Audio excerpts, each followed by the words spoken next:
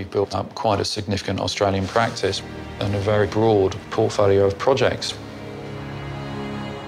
Harbour Mills, the UNSW, 333 George Street. What we do as a practice, it's about creativity, it's about outstanding architecture.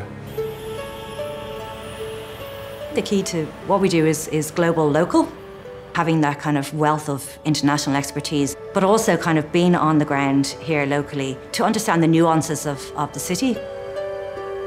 Grimshaw, Australia is basically 2 studios. The Melbourne studio and Sydney studio. We've got a very broad opportunity in terms of the types of projects that you could work on within Grimshaw here. We're looking for people with that passion for making buildings. We have always looked for the brightest graduates from wherever they are, either from Australia or globally. My family is from California. Moving to Sydney is exciting.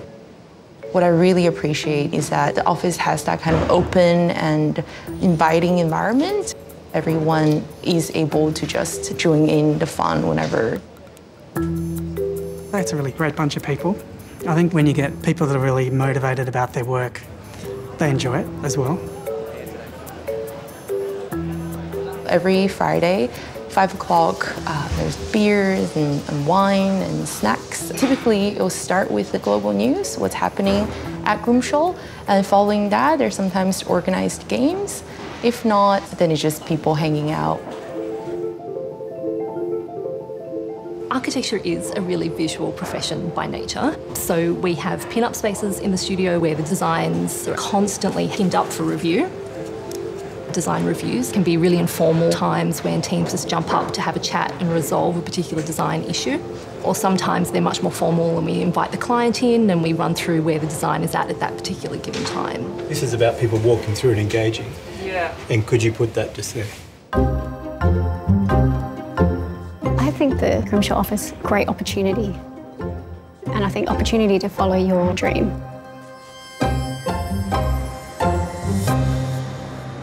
When I started working at Grimshaw, one of the first things that I was asking for was that I wanted to be more involved in all the site process. It's one of the best ways to get a technical knowledge, and that's what really makes us architects.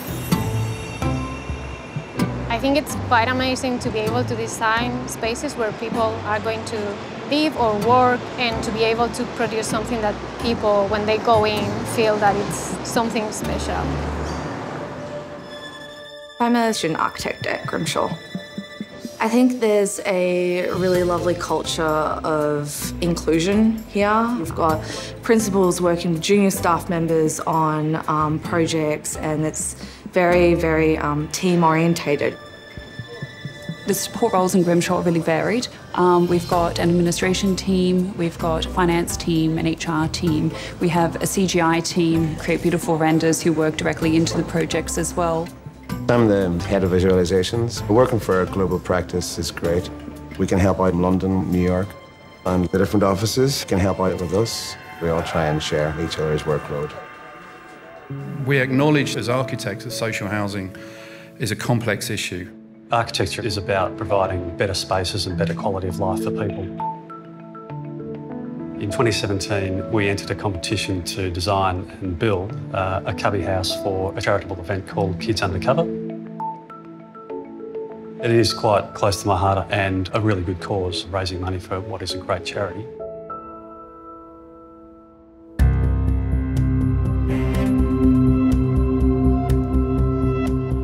We've been in Australia for quite some time, and I would love us to keep world-class projects and world-beating projects on our drawing boards.